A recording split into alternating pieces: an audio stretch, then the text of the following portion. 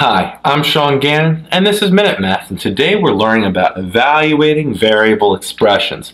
We can evaluate each using the values given. So, if I was given this expression, j times h minus 9 to the third plus 2, and we got to use h to be 9, and get this, j to be 8. Alright? First step, substitute our variables for their corresponding numbers.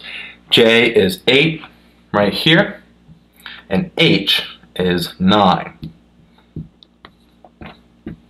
And bring down the plus 2. Alright, now we just simplify.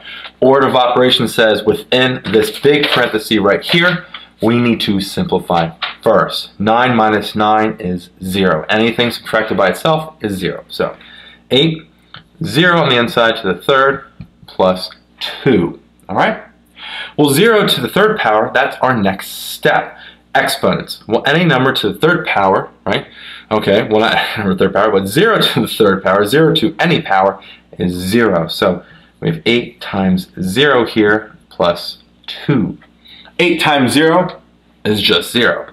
Any number times 0 is 0. So we have 0 plus 2, and 0 plus 2 is 2.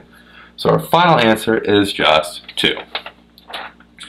Quick recap. J times h minus 9 to the third power plus 2. Use h equals 9 and j equals 8.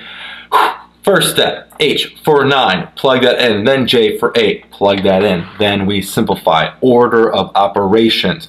9 minus 9, first is 0. Then 0 to the third power is 0 again. 8 times 0 is 0. There's a 0 gravy train right there. 2 comes down the whole way. 0 plus 2 is 2. So again, final answer here is just 2.